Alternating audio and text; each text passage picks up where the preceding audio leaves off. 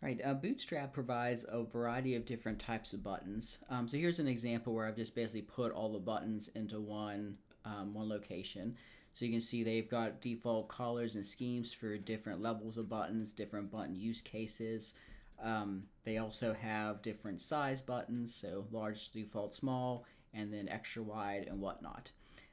If you go to the W3 Schools link here, you can see an examples of all the different buttons that groups and types that are available. There's also a nice option called button groups.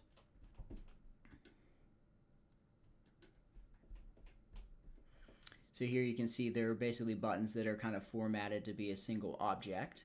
Again, if you go to this link here, you can see examples of button groups. And then lastly, kind of related, is the concept of collapsibles. So let's have a look at that. Oops.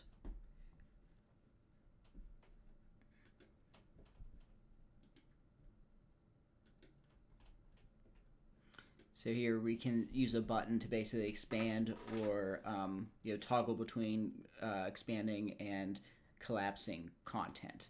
This is kind of a use of a button. Again, this link here talks through how you do that.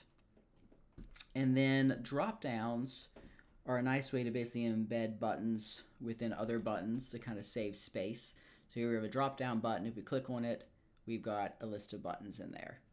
And again, if you go here to this drop downs example on W3 Schools, you can see some additional examples of that.